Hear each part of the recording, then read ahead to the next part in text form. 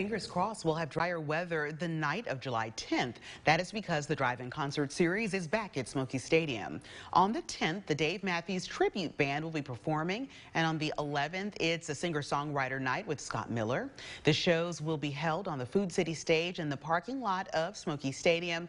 You can watch from your car or pull out the chairs and sit outside. There is a limit of 6 people per vehicle. We are told social distancing will be enforced. For more information and tickets, just go to thedriveinconcert.com.